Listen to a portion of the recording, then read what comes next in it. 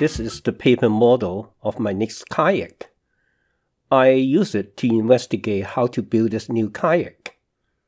I will use Coroplast to make this modular kayak. The design is inspired by 0.65 Mercury kayak. I will also apply the learning from my early design in building this boat.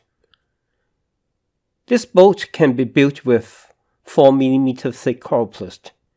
It is much easier to build a rigid kayak than a foldable one with Coroplast. Similar to my Gen 21st design, I have created the inner partition, which is wrapped with an outer layer. This will make the boat more rigid, and the outer layer will also provide extra protection to the inner partition. The bow can be stowed inside the midsection of the boat.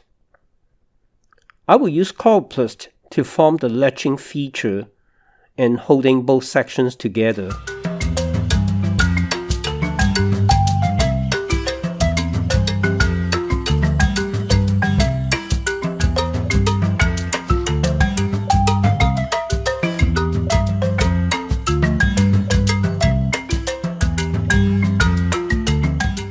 I will also add 2 additional PVC pipes, similar to my Gen 21st design, to provide structural support at the joints. The kayak will be 12 feet long, and it can be fit inside my car.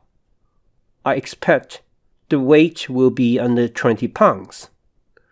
I want to have this kayak ready for water test in April, so please stay tuned for my next update. If you find this video interesting, please give me a like, help me to promote the channel. I appreciate that. And again, please subscribe, and there are many other interesting videos on my channel, and hope to see you again. Bye bye.